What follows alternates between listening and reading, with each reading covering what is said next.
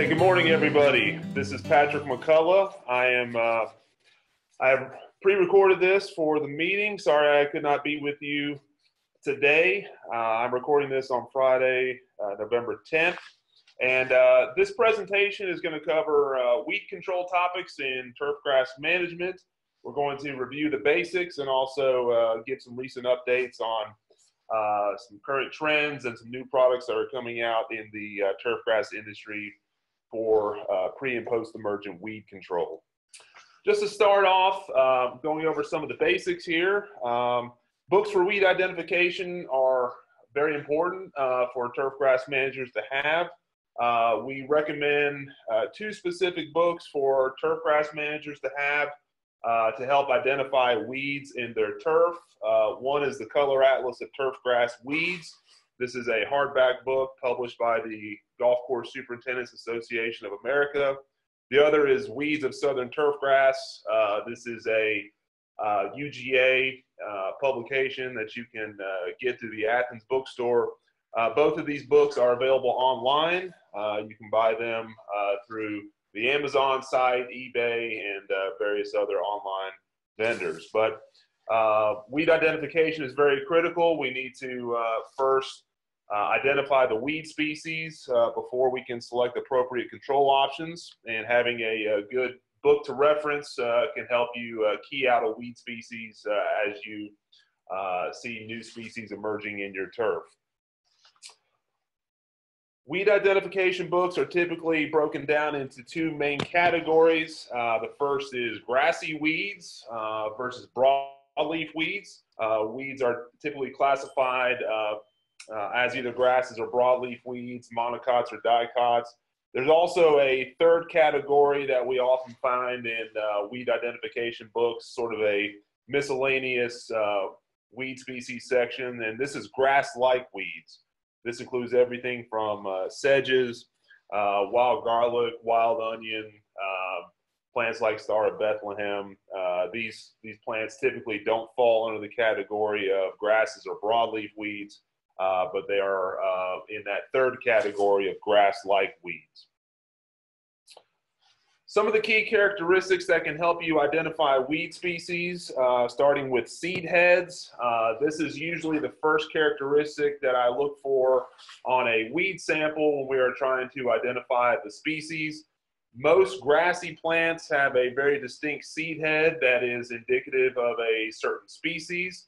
You can see here on this slide where we've got various seed heads on the top left there. That is Dallas grass, where it's a group of alternating spikes on the seed head structure. The bottom left, you can see crowfoot grass, where the spikes join together at the main point at the end of the seed head stem there. So these are all very good characteristics that can help you quickly identify a weed species. Typically in turfgrass, we don't always have seed heads present, especially during the growing season when we're constantly mowing off shoot growth and the seed head formation. But this is typically the best characteristic to quickly key out a weed species that you may have in your turf. Here's a good example looking at two paspalum species here. You can see they have a very similar seed head spike there between Bahia grass and Dallas grass.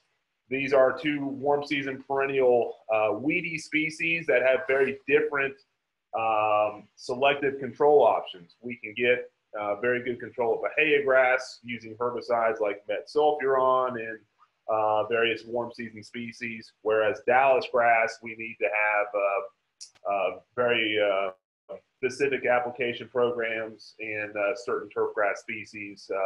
So getting the identification of those species keyed out can be critical. You can see Bahia grass has a V-shaped seed head where the spikes join at the base of the seed head versus Dallas grass that again has the alternating spikes. So if you don't have that seed head structure present, it may be difficult to key out those two weed species in your turf. So a good example there where seed heads can help you identify the species of the weed. Here's a look at the Poa annua seed head. We're going to start seeing a lot more of this here in the winter and the springtime. The panicle inflorescence, where it is, it's got multiple branches, and this is also a great characteristic to determine Poa annua versus some of the other grassy weeds we may have present in turf. Grassy weeds also have a very distinct structure on the base of the leaf blade called ligules. This is a structure that is found at the base of the leaf where it joins the stem. Grassy weeds have typically a very distinct ligule that can help you determine the species if you do not have a seed head present. Ligules can be tall, fleshy, white structures. They can be smooth there on the margins. Some weeds like barnyard grass on the top right of this slide do not have a distinct ligule where that structure is absent from the plant. So if you do not see a ligule, very good chance it could be barnyard grass in the summertime versus crabgrass that has a very similar appearance but has a fleshy ligule, often with a fringe of hairs there at the base of the leaf. So ligules are distinct structures on grassy plants only. Broadleaf weeds and sedges, we are not looking for ligules at the base of the leaf, but good characteristic to help identify grassy weed species. Broadleaf weeds often have distinct flowers. They can have colorful, showy flowers like you see there on the top left with weeds like oxalis.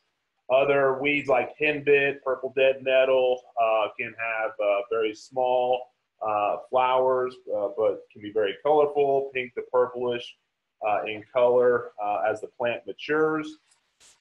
We can also use flowers to determine one species from another based on the color of the petals on the flower. Good example here are the two dayflowers where the species on the left has two blue petals and one white petal versus spreading dayflower on the right that's got three blue petals. So good examples there where flowers can help you determine the species on a broadleaf weed, and the colors and the size of the flower also can be a good characteristic to help you identify a broadleaf weed in your turf grass. Broadleaf weeds, we can also take a look at how the leaves are arranged on the stems. Some broadleaf weeds can have sort of the alternate arrangement of leaves there on the stem. Some can also have the opposite arrangement where the leaves sort of join together at the base of the stem of the plant. Something else to consider as you are trying to key out weed species is how are the leaves arranged on the stem of the plant. Some weeds have dense hairs all over the leaves and the stems, like you see there on the left with sticky chickweed. And then some plants have few hairs or are smooth, like you see with common chickweed on the right. Common chickweed typically has soft hairs on the margin of the leaf versus sticky chickweed, which is generally covered with hairs on the leaves and stems. Another good example where you can take a look at the hairs on the plant to help key out a grassy weed would be crabgrass. We have various crabgrass species that are found in turf grass in Georgia. Smooth crabgrass gets its name because it is hairless. Large crabgrass is covered with hairs all over the stems and all over the leaves. And then southern crabgrass typically has hairy stems, hairy stolons, and has smooth leaves. So another good example where the hairs on the plant can help you identify the species of the weed. And then, of course, leaf markings, other characteristics to key out broadleaf weeds. White clover on the left with the white markings on the base of the leaf versus spotted burr clover on the right that has the purplish dot there in the center of the leaf. This is important because we're looking at two different clover species that one is a cool season perennial white clover versus the winter annual spotted burr clover there. So looking at characteristics, identifying the plant can help you determine when those weeds will emerge, how they're going to grow, and how we can plan weed control programs around their life cycle. Right now, we're seeing many winter annual weeds begin to germinate. We're already seeing species like henbit, weeds like annual bluegrass, bittercress, and hop clovers. These are true winter annual weeds that are germinating in the fall. They are starting to grow actively in landscapes and in turf grass. These plants go to seed in the springtime, and then they will complete their life cycle and then die out in the summertime. And this is a good example of the annual life cycle that these weeds will grow for 1 year and then go to seed and then die out. The advantage of this life cycle is that it is predictable. We know when annual bluegrass begins to germinate in turf grasses. We know when crabgrass begins to germinate in the late winter and springtime. And therefore, we can plan management programs around when these weeds begin to emerge in turf grass. And we can apply pre-emergent herbicides to prevent their establishment based on when these weeds begin to germinate in the soil. Summer annual weeds include species like goosegrass, crabgrass, foxtail, sandbur. Some of the broadleaf weeds that are true summer annuals include species like spotted spurge, doveweed, purslane. These are all weeds that germinate in the springtime. They resume active growth throughout the summertime. They go to seed in the fall, and then they transition out and die out in the wintertime. So they complete their life cycle during the warm season of the year. Perennial weeds are much more difficult to control in turf grass than the annuals because these plants can germinate from seed, but they can also regrow from tap roots and below ground plant parts, stolons, rhizomes, and tubers. Simple perennials can primarily reproduce by seed. We can partially control these plants by hand pulling and digging them out of the ground. Pre-emergent herbicides can be effective, but they often provide erratic levels of control because these plants can also emerge from below ground vegetative structures. So perennials are less predictable on their establishment and their growth, and they are much more difficult to control than the annual weeds that we have in turf grass. Good example of a simple perennial that is starting to emerge in turf in the fall. Weeds like wild garlic, wild onion, they are emerging from not only seed, but they are also starting to establish from below ground bulbs that stay dormant during the summertime. As temperatures cool down, these plants will then begin to reemerge, and wild garlic can be a very troublesome weed in dormant turf grasses during the winter time. So typically pre-emergent herbicides do not control plants that are emerging from below ground vegetative structures, such as below ground bulbs, like we see with wild garlic. Complex perennials are the most difficult weeds to control in turf grass because they are going to survive multiple years. They primarily reproduce and spread through asexual reproduction, which includes stolons, rhizomes, tubers, such as with the sedges. These weeds include species such as white clover, Canada thistle, ground ivy, Bermuda grass, yellow nutsedge, purple nutsedge. These are all perennial weeds that are going to survive multiple years in our lawns and landscapes. Management implications here, we can hand pull and dig some of these plants out of the ground, but it's often not a long-term control strategy. Because these plants can spread laterally, because they can produce runners, those plants can then create daughter plants, and trying to dig those plants out of the ground, we often leave behind some of the stems and stolons that are present in a turf. And when they're growing in patches, sometimes the best way to control these species, especially in turf, is to come in with non-selective options such as Roundup and just treating the patch and then treating the area around the patch to ensure that you're getting all the surrounding stems and stolons that may have been created from that main patch of the weed. Good example here of a complex perennial is Bermuda grass. This, of course, is a major warm season turf grass species, but if you have Bermuda growing in the middle of centipede grass, zoysia, or fescue, or various other turf species, it can be a long-term invasive weed species that can be very competitive with other turf species. And if it's not controlled early, Bermuda grass is going to spread from lateral stems, and it will eventually have significant competition that can lead to the need to renovate a lawn, because selective control of Bermuda grass is very difficult in many warm and cool season turf grass species. So it's important to routinely scout your turf, identify weeds that may warrant control, but also note new weed species that may be present. Early detection is very critical, especially with perennial weeds. We want to get on top of these species as soon as possible, get them removed, hand pull them out, treat herbicides if needed, and prevent their spread of these populations, because most of the time, if a perennial weed is left uncontrolled, it's going to, over time, spread, reproduce, and create a long-term problem for us. So detecting these weeds early on can be very critical.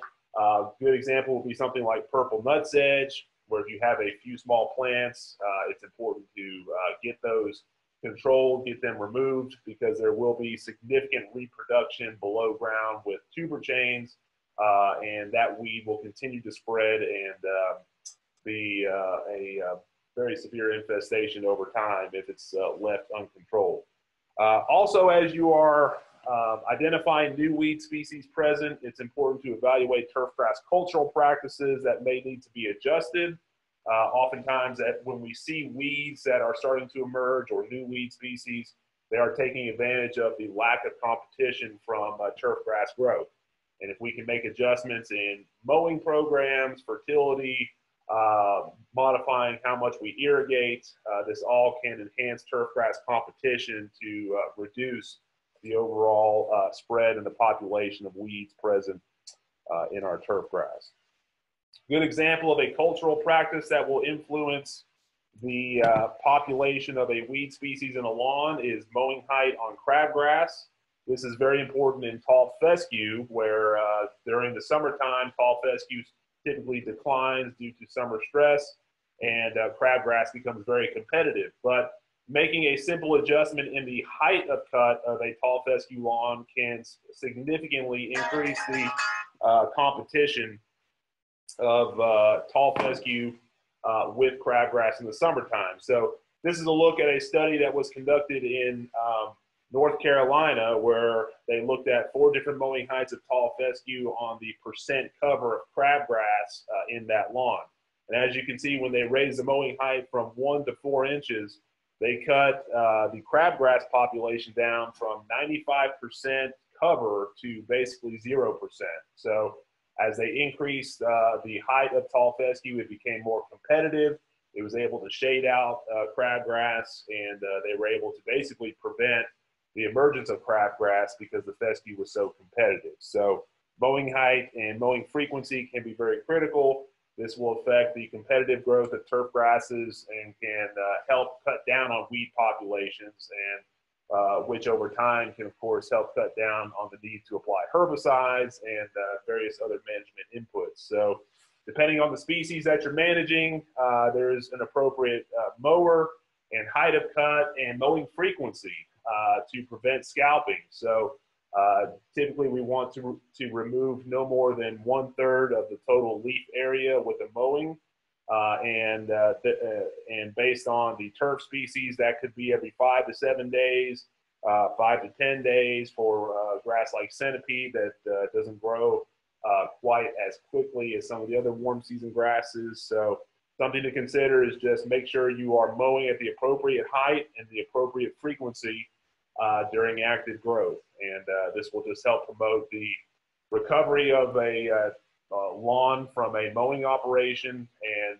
should help with promoting competition with weed species in your turf. Weed populations are influenced by irrigation, how much we water, how frequently. Typically, weed species thrive in areas that remain wet for extended periods of time. Good example there is weeds like dollar weed. This is a slide that shows the effects of watering programs, either daily, conditionally, or when the grass showed severe wilt on the x-axis there on percent dollar weed cover. And this was a 3-year field study in Florida.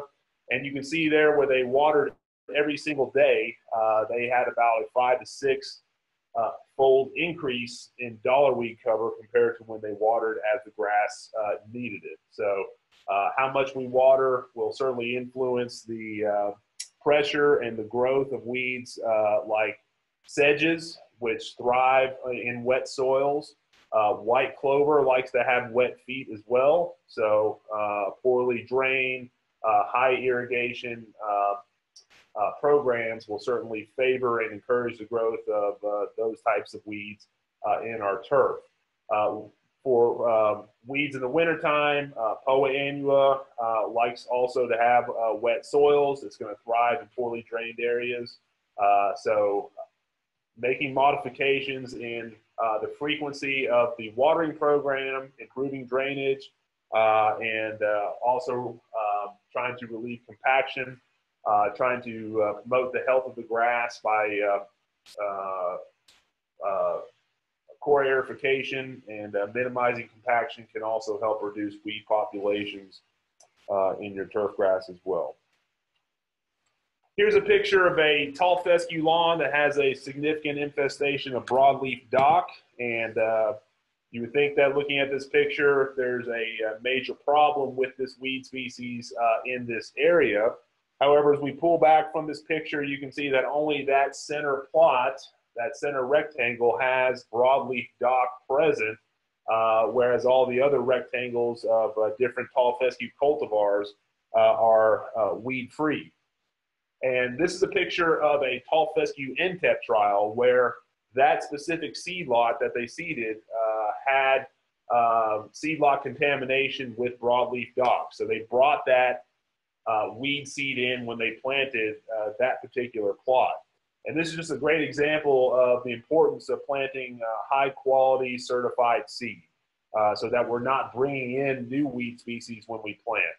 And this is a look at a fescue lawn there where they bought basically the low quality seed. And this can be an issue with a lot of the cheap seed that is sold in the big box retailers that may have noxious weeds present or unwanted species such as ryegrass or carpet grass present in the seed bag. So just taking a look at the percent seed, what's in the bag that you're purchasing, and just make sure that you are making a good investment when you are planting turf grasses, not only from seed but sod as well. Looking at the sod before you purchase it, making sure that there's no weeds present can certainly be important, so you're not bringing in weeds when you're planting a new field or a new lawn. Pre-emergent herbicides are some of the most important tools that we have to prevent the establishment of weed species in turf grass. Pre-emergent herbicides are applied prior to weed seed germination. So we need to get these herbicides out in high enough concentration before we see the emergence of winter and summer annual weeds. Pre-emergent herbicides are applied to the soil. They are tightly bound to the upper half-inch or so of the soil profile, and they are not readily mobile in the soil. So they are bound, and they typically stay put once they finally bind to the soil. Pre-emergent herbicides are concentrated in the upper layer of the soil profile, which is important because that is where the weed seed bank is in the soil. Weeds are going to germinate, and the young roots and shoots will absorb that pre-emergent herbicide out of the soil. It will then absorb that product through the soil water solution. And most pre-emergent herbicides are going to tie up cell division. So weed seedlings that germinate first, taking the herbicide, will fail to establish a healthy root system, and they will die out. Pre-emergent herbicides do not prevent weed seed germination. So the weeds must first germinate. They must take in the herbicide through the roots and shoots, and that is how we control weeds prior to establishment with the use of a pre-emergent herbicide in a lawn and landscape. Pre-emergent herbicides typically do not inhibit the root growth of well-established turf grasses. Usually turf grasses that are mature have a deep and healthy root system that penetrate below the layer or where the presence of that pre-emergent herbicide is in the soil. So a lawn that has a 3 to 4 inch root depth on it typically will not be affected by pre-emergent herbicides concentrated in the upper half inch of the soil profile. Where we run into trouble with pre-emergent herbicides and turf grass rooting is when we have winter kill, when we have thinned out grass, when we have disease, and that grass is trying to re-root into treated areas, when it's spreading a lateral stem or a stolon, and it's trying to tack down a new root on that lateral stem. That's where we see the greatest potential to inhibit turf grass rooting, is when it's trying to produce a new root on a lateral stem, when it's trying to peg down in a bare ground situation. But generally speaking, well-established lawns, there's limited to no risk on the health of the root system using pre-emergent herbicides at appropriate labeled use rates.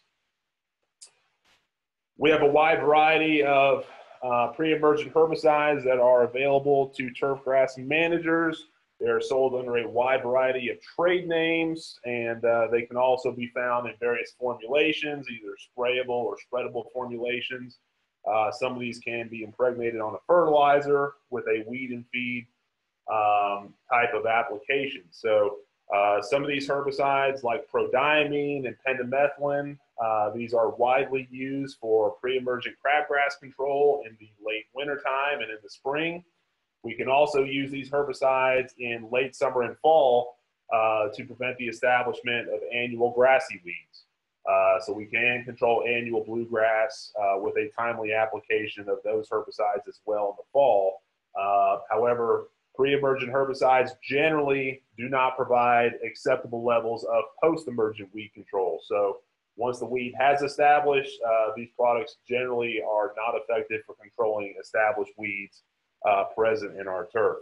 There are some active ingredients like isoxaben or gallery, which is very strong on broadleaf weeds specifically, but a little bit weaker on grassy weeds, versus some products like prodiamine, which is very strong on grassy weeds, but can be weak on broadleaf weeds. So these all have strengths and weaknesses depending on the weeds that you're targeting with that application. We are using pre-emergent herbicides to control summer and winter annual weeds only.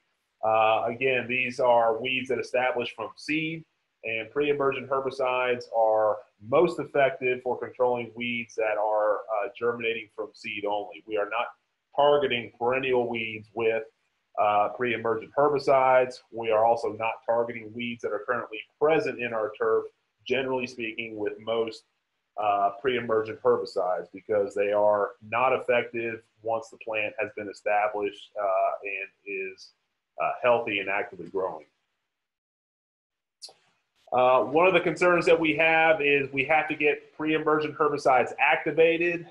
We need to irrigate behind these treatments to get them off of the shoots of turf grass and get them activated in the soil so that they will be available for absorption by weed seedlings. So one of the concerns is that if you cannot irrigate and you don't have timely rainfall, Going out with a sprayable formulation could lead to potential failures because it's not getting into the soil and it's not getting activated as readily as, say, a dry granule formulation.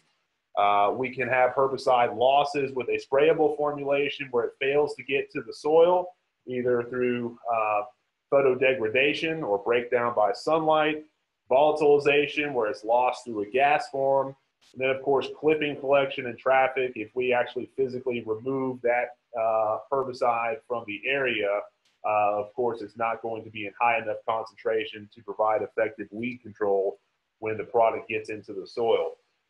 Dry granular formulations, spreadable products are much better if you do not have irrigation or we're in a drought situation. These products can get to the soil much better, and they are not moved, and there's much less potential for losses using a granular product compared to a sprayable product if you cannot water behind the treatments. Typically, we are looking at pre-emergent herbicide applications in March in most parts of the state of Georgia. The application timing is going to depend on soil temperatures. So in the springtime, we typically get our pre-emergent herbicide applications out when soil temperatures reach the low 50s in the upper 2 inches of the soil profile. And this is going to vary based on where you are in the state. So obviously the southern part of Georgia is going to warm up much earlier than the central and northern part of the state. And these dates are just general guidelines for when we should be targeting getting those applications out for pre-emergent weed control. A very good website to track local soil temperatures, air temperatures, and growing degree days is georgiaweather.net. Georgiaweather.net has many different weather stations scattered throughout the state, and it is a very good resource to get local soil temperatures to help time management inputs such as pre-emergent herbicide applications in the spring and the fall. So georgiaweather.net, you can go in, type in your location, and it will give you the closest weather station to your area, and a great way to track local growing conditions so that you can more effectively time pre-emergent herbicides in the spring. Pre-emergent herbicides used in turf grass all have different lengths of residual activity. Some of these herbicides are going to last longer in the soil at labeled use rates compared to products that have a moderate or short activity, such as products like Siduron, 2%, pendimethalin, dithiopyr. These typically are going to last a few months in the soil based on labeled use rates. Products like prodiamine, oxadiazone at labeled rates are going to last 4 to 6 months depending on the conditions, soil temperatures, and factors that are going to influence the residual effects of a herbicide and the degradation of the herbicide in the soil. But something to have an appreciation for is that there are pre-emergent herbicides that you can use that will provide 4 to 6 weeks of residual weed control. And that may be all you need if you need to come in and seed or sod in a treated area. There are some products that will not last quite as long. And then there may be cases such as in lawn care where you want the longest control possible. So going with a prodiamine treatment may be more appropriate there, where you're trying to extend the length of residual control throughout the growing season. Winter annual weeds, we typically target getting pre-emergent herbicides out in September in most areas in the state. South Georgia, typically we start looking at pre-emergent herbicide applications around the first week of October. This is when soil temperatures start to dip below 70 degrees. So as we cool down, winter annual weeds begin germination, and we need to get our pre-emergent herbicides out before those weeds start to emerge. Weeds like annual bluegrass, henbit, we can see them germinate in mid-September, late September, depending on where you are in the state. So this is just a general reference and a guideline to get fall pre-emergent herbicides out at various locations in the state. One of the ways that we can extend the length of pre-emergent weed control is to apply split applications of a pre-emergent herbicide. So instead of putting out all the product at once, we can make multiple applications at a 6 to 8 week interval. A good example here is instead of applying Barricade or Prodiamine at 1 pound active ingredient per acre, splitting that application into half a pound active applied in March, and come back around late May or June with another half pound active per acre, has shown to extend residual control greater than just putting out all the product at once. We are able to get better control of the late season flushes of crabgrass and other annual weeds by just splitting that application, and going with a split program helps provide a fresh supply of that herbicide to the soil, and can extend the length of control compared to just a single treatment of that total application rate, all with one shot. Pre-emergent herbicides that we can use this time of year for controlling winter annual weeds such as Poa annua. There are many different products on the market. Many of the herbicides that control crabgrass and goosegrass also can provide pre-emergent control of weeds like annual bluegrass. Crabgrass halts preventer, crabgrass preventer herbicide can also be used in the fall to control weeds like annual bluegrass. Products like Prodiamine, pendimethalin. One of the most popular herbicides now in lawn care in Georgia and in golf course turf, in parks as well, is Spectacle. This active ingredient in Dazaflam is very good, very active on Poa annua, and it also provides a different mode of action to the dinitroanilins that we are using for controlling crabgrass and other weeds with that different mode of action. Some of the concerns that we have right now, especially with annual bluegrass, is herbicide resistance. We are seeing pictures like this where turf managers are telling us that control is just not what it used to be, using the same product year after year. And typically what we're seeing with weeds like annual bluegrass that have received the same herbicide in an area for multiple years is segregation in the population. We are seeing a shift where we are seeing resistant biotypes emerging that are not responding to a herbicide that may have been used exclusively for a certain period of time. And this resistance issue is increasing with annual bluegrass, goosegrass, and other weeds in turfgrass. And something to have an appreciation for is that if you use the same product or the same herbicide mode of action year over year, you can cause a shift in the weed population. We are seeing this right now, especially with annual bluegrass and turfgrass throughout the state of Georgia, where we're seeing resistance issues that are increasing in lawns, golf courses, sod farms, and various turfgrass areas. Herbicide resistance occurs through selection pressure.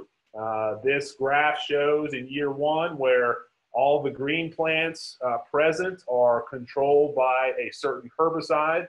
However, that one plant in orange survives that treatment. It is a naturally resistant biotype that does not respond to that specific herbicide.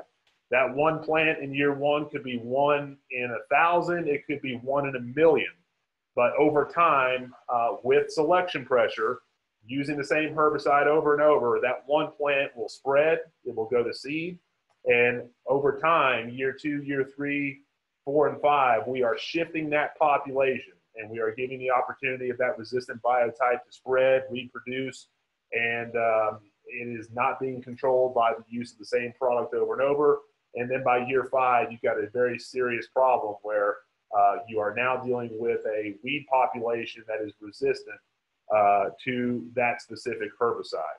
And this is something that we are finding in turf grass throughout the state. We're seeing more and more weeds with this issue that are not responding to a pre or post-emergent herbicide.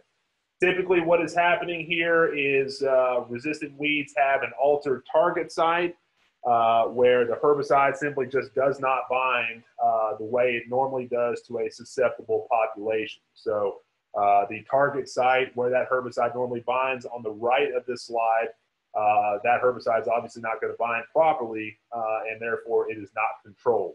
And this is the most common form of herbicide resistance in a weed.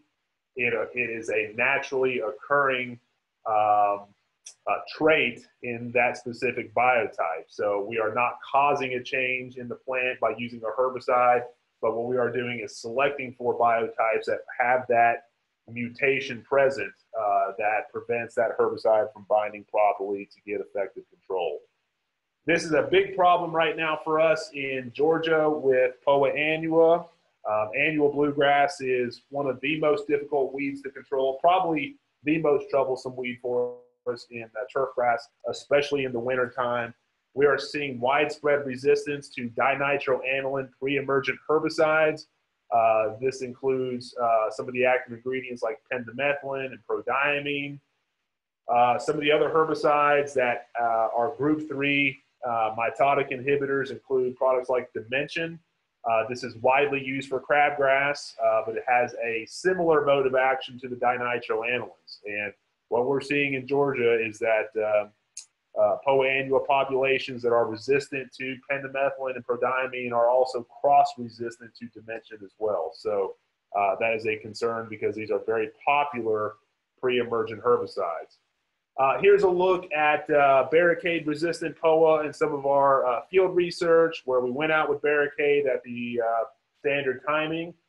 This is prodiamine, and you can see we're getting very significant failures in control with that pre-emergent treatment of barricade there, where it just looks like we sprayed water. There's just no response at all. What we are doing is testing plants to confirm resistance in the field. So what we are doing is growing these plants out hydroponically and exposing them to various concentrations of a pre-emergent herbicide. And what we're typically doing is coming in and cutting the roots off the plants and then sticking them in the tanks that have hydroponic solutions with or without the pre-emergent herbicide present. And if a weed is resistant to dinitroaniline herbicides like prodiamine, it will grow a nice healthy root system in the presence of that herbicide in the hydroponic tank. And this is what we're seeing where weeds are growing right through pre-emergent herbicides like prodiamine. We're growing a nice healthy root system there versus the susceptible biotypes on the right that are completely controlled by that treatment, which is showing very susceptible root systems there, growing in the presence of that pre-emergent herbicide.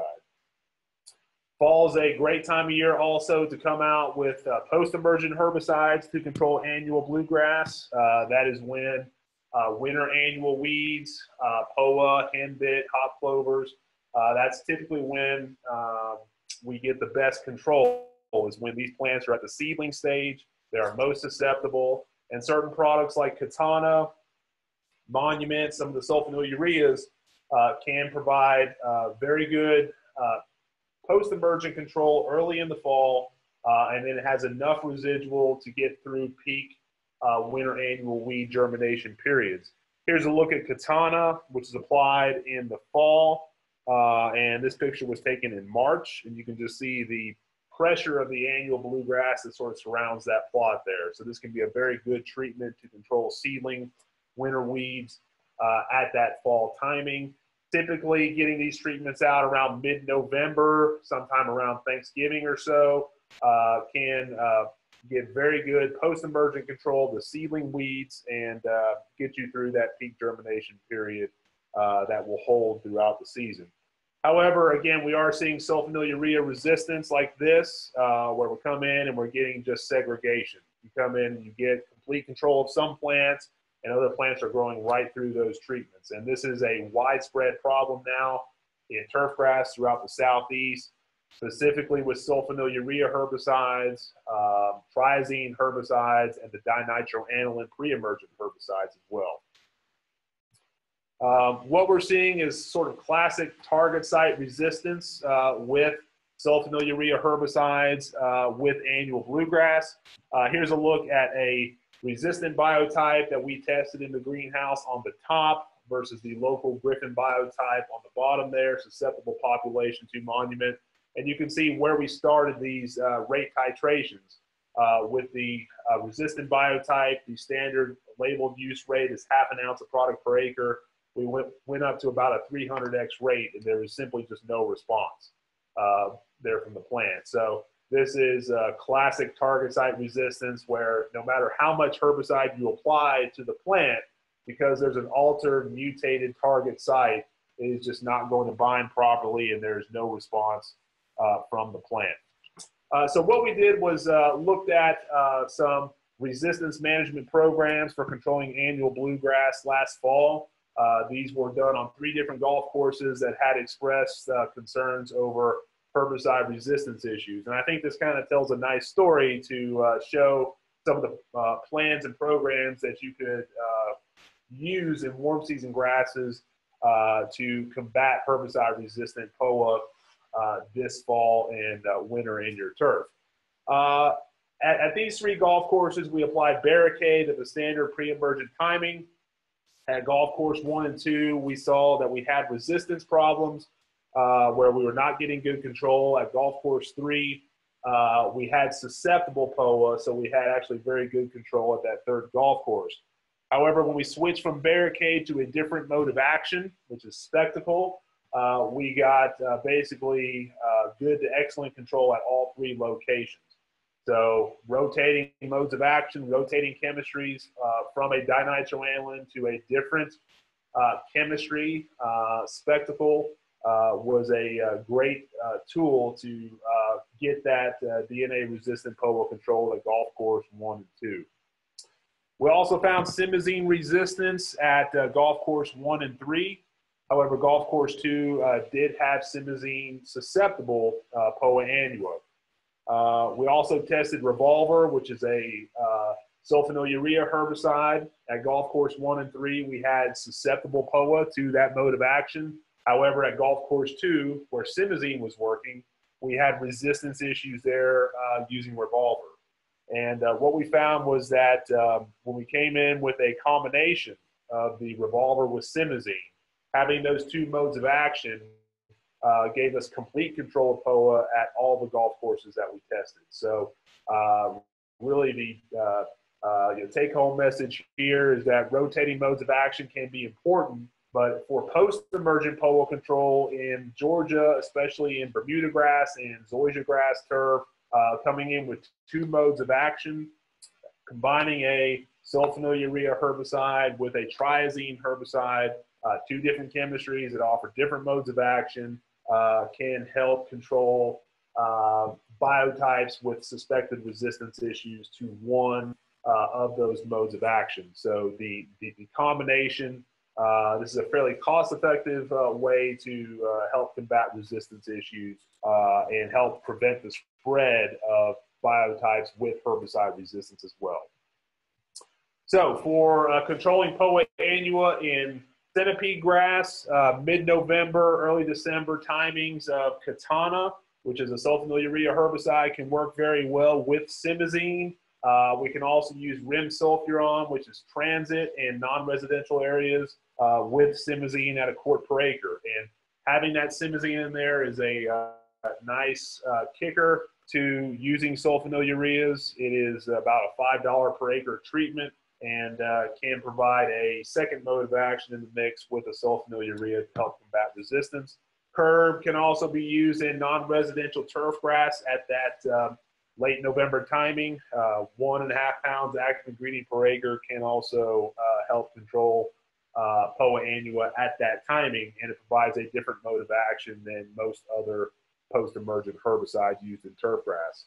And then pre-emergent control, obviously, in September, the first week of October, depending on where you are in the state, dinitroanilins, rotating the spectacle if possible in lawns and landscapes is a very good program to prevent the establishment of POA in turf. Here's a look at centipede grass that was treated with the tank mixtures, and you can see using simazine with Katana, using it with rimsulfuron has shown to be safe at that application timing in late fall. So as the grass is slowing down, we can use those combinations safely as long as the centipede is healthy and is not growing under pressure from disease or other stresses. Those tank mixture combinations can be very effective for controlling POA and can be safe in that species. For controlling POA in Bermuda grass and zoysia grass, again, sulfonylurea herbicides applied with simazine is a great program. We've got a lot more sulfonylureas that are safe for use in these two turf species. Products like Revolver, Monument, Katana, Tribute Total, those are all sulfonylurea, ALS inhibiting herbicides. But having that second mode of action in there with simazine can make a big difference whether or not you're successful for controlling POA. Curb also, again, non-residential sites, 1.5 pounds active ingredient per acre, and then pre-emergent control if possible in the fall is going to set you up for success for controlling POA in those lawns. We're also seeing resistance issues now with sedges. This is a look at Cyperus compressus annual sedge, which is a true summer annual, goes to seed. We are seeing problems with multiple populations found throughout the state of halosulfuron resistant sedge, and it's also cross-resistant to other sulfonylureas. So rotating modes of action there, coming in with sulfentrazone or dismiss. Having Basagrin as a tank mix partner can also help combat resistance issues with ALS-resistant sedges that we're seeing in the state. Where there is also other sedge species that have confirmed resistance to post-emergent applications of sulfonylureas, products like halosulfuron or sedge hammer. We have seen resistance with yellow nut sedge and various other sedge species that we can also find in turf grass, and these have been reported in various cropping systems throughout the southeast. Ways to combat resistance with sedges, again, using dismiss, which is a different mode of action, sulfentrazone, 10 to 12 ounces of product per acre in a tank mixture with sulfonylureas can help control resistant biotypes and help delay the spread of resistance in sedge populations. Basagrin can also be used. And we do have some pre-emergent herbicides that will control certain sedge species. Products like Ronstar in non-residential turf, products like Echelon and Dismiss that contain sulfentrazone going out in late springtime with those treatments can provide pre-emergent control of sedges such as annual sedge, yellow nut sedge, and certain Kalinga species as well. And then we do have other pre-emergent herbicides that are labeled in warm season turf grasses like Pennant, Tower, and Freehand that also have very good activity for pre-emergent control of sedge species. Other herbicide-resistant weeds that we have found in turf include goosegrass, which has, we found multiple populations with resistance to pre- and post-emergent herbicides that are popular in turf grass. Spotted spurge, ryegrass, plantain, southern crabgrass. So this is an issue that will continue to be a problem for us in turf grass. Something that turf managers need to have an appreciation for is how weeds develop resistance to herbicides and what we can do to be proactive in preventing resistance from becoming a long-term problem. And sometimes we don't have alternative herbicide chemistries that are safe and selective for controlling resistant biotypes, and that creates great concern for us. But we are now seeing more and more weed species with resistance issues. And so just something that you need to have an appreciation for, you know, especially for weeds like Poa annua, where it is just so difficult to control now we need to have multiple programs and rotation of herbicides and the modes of action that are going out in weed control programs. All right, new herbicides that are coming out here in 2018. The first one is a new active ingredient from Dow called haloxafen. This is a synthetic auxin herbicide, group 4 broadleaf weed product that provides post-emergent control of annual and perennial broadleaf weeds. It has very fast activity. Haloxafen is a fast active ingredient. We typically see the response in susceptible broadleaf weeds within about 5 to 7 days. Very rapid browning and necrosis of the tissue on the plant. It has favorable characteristics for turf grass and also sod production, where it has rapid degradation. There's no composting issues, so it has favorable characteristics for us in lawns and landscapes. The first product that's going to be released from Dow that contains haloxafen is going to be called Relzar. This is a combination with a broadleaf herbicide with a different mode of action, fluorogalam, which is found in the product Defender. This will be released as a WG formulation in the second quarter of 2018. It's going to be used in all major warm and cool season turf grasses for post-emergent broadleaf weed control. And they're going to keep it simple. It's going to have one labeled use rate, which is 0.72 ounces of product per acre. That's going to be the standard use rate for all labeled turf grass species. And this will be a good tool, I think, for us in Georgia, because it's going to include centipede, Bermuda, zoysia grass, fescue. So if you're managing lawns with mixed species, or if you need to make up a tank and spray multiple lawns of various turf species, this product will have a nice fit for that use. Again, this product has very rapid activity. This is 4 weeks after treatments for controlling common chickweed in the wintertime, where many broadleaf weed products are slow with cold temperatures there in the winter. Very rapid knockdown control with Relzar applied in the winter for controlling common chickweed. Very active on broadleaf weeds as well in the summertime, weeds like buttonweed, matchweed here in St. Augustine grass. And it should have a good fit for use in the summertime for controlling weeds like doveweed. Some activity on common Lespedeza, but it's not going to be a standalone product. But there's going to be some weeds like plantain and dandelion, which can provide very rapid knockdown control with a single treatment. Game On is another new product from Dow that's going to contain haloxafen. This is a 3-way combination with 2,4-D choline and fluroxapure. It will also be released in 2018. They're going to primarily target Game On for use in cool season grasses. Most warm season species like centipede and St. Augustine are going to have sensitivity issues to 2,4-D, so it's going to be a cool season grass, tall fescue, Kentucky bluegrass, ryegrass product. We can use it in Bermuda grass and zoysia grass, and this product provides very rapid knockdown control of perennial broadleaf weeds, and I think it's going to be a strong new combination product for us in turf grass. Here's a look at dandelion 4 days after treatments with Game On. Very rapid necrosis, discoloration there of the plant, and we see broadleaf weeds like dandelion and plantain twist up within about 7 days. So very rapid control of susceptible broadleaf weeds to these active ingredients. There can be some Bermuda grass injury from Game On, which can last 2 weeks or so at labeled use rates. So there can be some off coloring, especially during spring transition. But this treatment will probably have a good fit for midsummer applications after Bermuda grass has resumed active growth. It's greened up and it's healthy. Should have good tolerance to those treatments.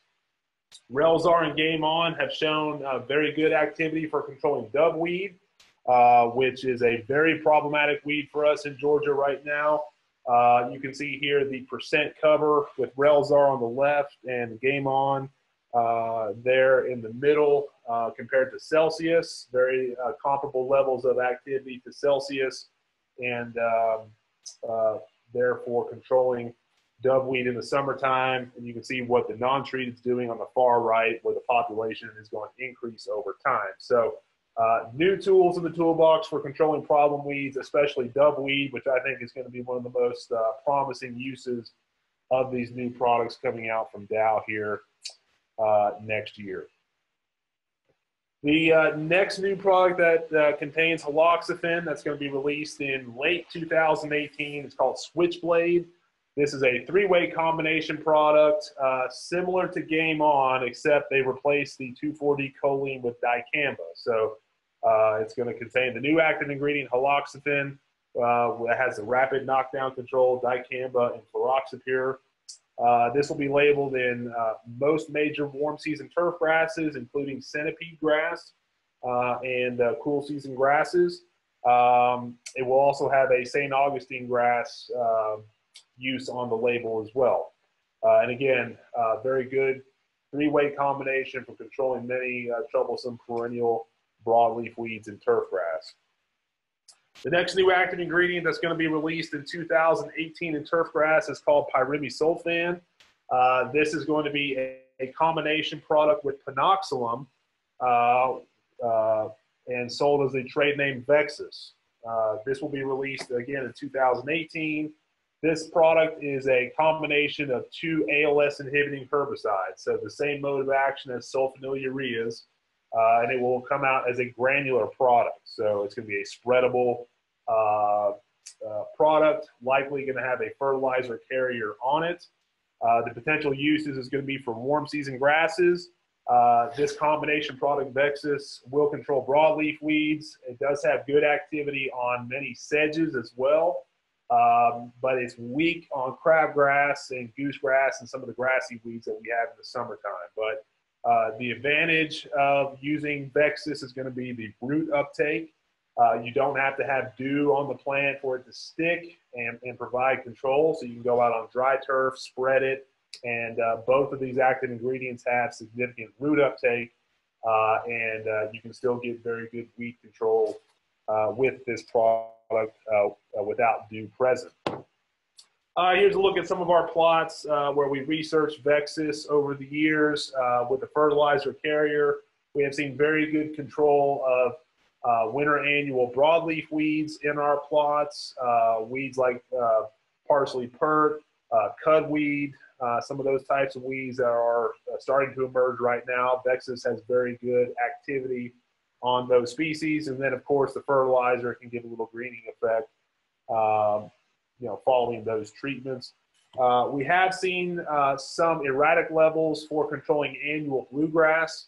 So I don't think this is going to be a very good POA herbicide, but the strength is going to be primarily broadleaf weeds in warm season turf grasses, especially winter annual weeds with those fall treatments. Here's a look at prodiamine in those plots where we got very good POA control, but basically released lawn burrweed. We've seen that barricade and prodiamine, when we select for annual grassy weeds, we can actually enhance the establishment of some of the weeds that are not susceptible to that mode of action.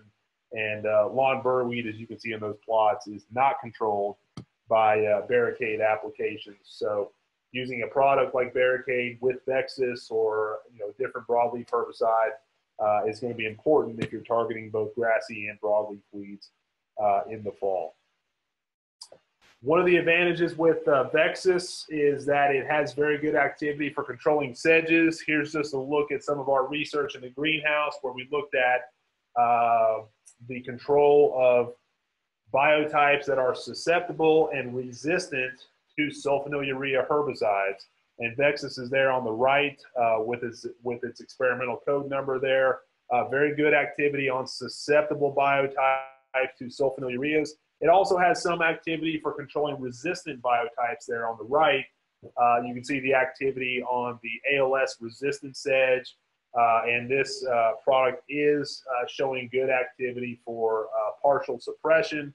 And I think multiple applications may have a nice fit with other chemistries for controlling the sedge populations with resistance issues to sulfonylureas. Although this is the same mode of action as the sulfonylureas, Vexus has one of the active ingredients from a different chemical family, and that difference in the binding is giving partial control of resistant biotypes to sulfonylurea herbicide. So another tool in the toolbox, I guess, for managing resistant weeds in turf grass. The next new product is a trade name called Solero. The active ingredient is a mazosulfuron. This is a product being sold by New Farm that was released about a year or two ago. This was developed by Valent over the years. It's now sold by New Farm. It is labeled for all major warm and cool season turf grasses. It controls annual and perennial sedges, comparable levels of control to Monument and Certainty for controlling perennial sedges and Kalinga. It also does have some activity for controlling broadleaf weeds. So just something to have an appreciation for. Solero is out there. It has comparable levels of use or use patterns as Sedgehammer, halosulfuron for use in both warm and cool season turf grasses. It has very good activity for controlling many different sedge species in turf. Dismiss NXT is another new product that was released to the turf grass industry this year. This was brought to the market by FMC in their line of sulfentrazone products. This is a combination of sulfentrazone, which is the active ingredient in Dismiss, with carfentrazone, which is the active ingredient in Quicksilver. And the benefits of using carfentrazone in the mix with this product is the speed of control. We are getting we're getting rapid control of sedges. Kalinga with Dismiss NXT. It's labeled for most major warm and cool season turf grasses. And we are using Dismiss NXT on the same spectrum of weeds that we use Dismiss for. So the sedges and Kalinga, certain broadleaf weeds as well. It does have some activity on goosegrass, but Dismiss NXT provides rapid control of Kalinga 7 days after treatments like you see there. Very fast takedown and response of those types of weeds. However, we are not seeing a significant difference in the levels of control, long-term control with Dismiss NXT compared to straight Dismiss. So the speed of control with Dismiss NXT, I think, is the major advantage here. But in terms of it being better than Dismiss, we just do not have data to support that claim. But still a good product, rapid control, and sometimes getting that response from the weeds can make your clients happy, can make homeowners happy, and that rapid activity is certainly nice to see after you make those applications. And finally, we are testing a new three-way combination product that should be released next year from a company called SipCam. This is a three-way combination product for a simazine, imazaquin, and prodiamine product called Coastal. This is going to be simazine and imazaquin, which is going to have post-emergent activity for controlling broadleaf weeds and sedges. That will also control POA annua. So having two chemistries in there for post-emergent POA control is nice. It has two different modes of action. And then prodiamine, which is barricade for the residual pre-emergent control of weeds in there as well. So it's a pre-emergent plus post-emergent treatment. We have seen very good control of winter annual weeds like clover, POA annua, and various other winter annual broadleaf weeds in our test plots, as you can see here from Coastal. And with the prodiamine in the mix, with those spring treatments, we can get very good crabgrass control as well throughout the year. So I think we're going to start seeing a lot more of these combination products that are combining multiple chemistries that provide both pre and post-emergent weed control, different modes of action as well there to combat resistant weeds. And coastal is going to be the first of many of these types of combinations that will be coming out for the turfgrass industry. So with that, I conclude my presentation. Thank you for your attendance, and hope to see you guys sometime soon. Thank you so much.